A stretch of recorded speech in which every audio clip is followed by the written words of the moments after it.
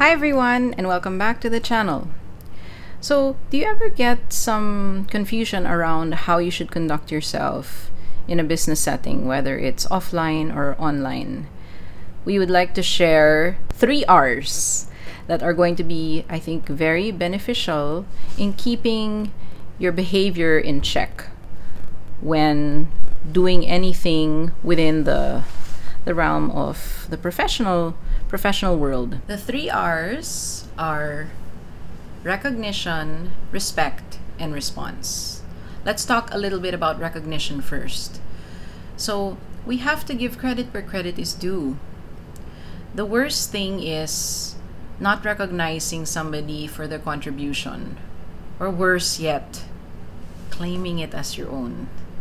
We've all encountered these certain individuals, right, that are just really so desperate for attention and recognition that they pull it all to themselves instead of giving the proper person, giving the proper group the praise for the hard work that they earned.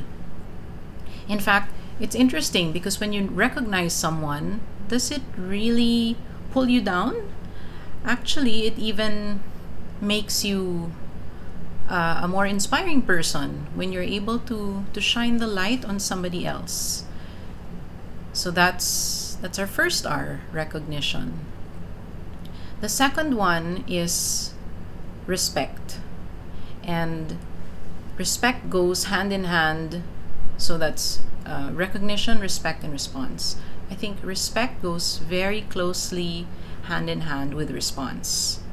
When you respect someone, what are the things that you would never do for them? You would never waste their time. You would not make them feel unvalued. You would do quite the opposite. If you respect someone, you would work on making them feel very highly regarded. You know, you would put them up on a pedestal. You would be very gracious and appreciative of the time that they direct towards you, or the time that they set aside to help you in whatever goal you're trying to achieve. So how does respect tie in so closely with response? Response is making yourself available and having that reciprocation or action that is within a reasonable time. Let's be more specific. If somebody sends you an email, it's not really appropriate to reply a week later, right? It's always good to respond between the 24 to 48 hour mark. And if you have to delay the response, give a little bit of an explanation and say when you'll be able to get back. Of course, there are so many things to consider, right? It's a case-to-case basis depending on the medium. But you get the general idea that people that are important to us should not be kept waiting. This can be applied to a whole gamut of things and scenarios. So let us know if this brought a certain awareness to yourself, and let us know how the 3 R's are being applied in your professional life.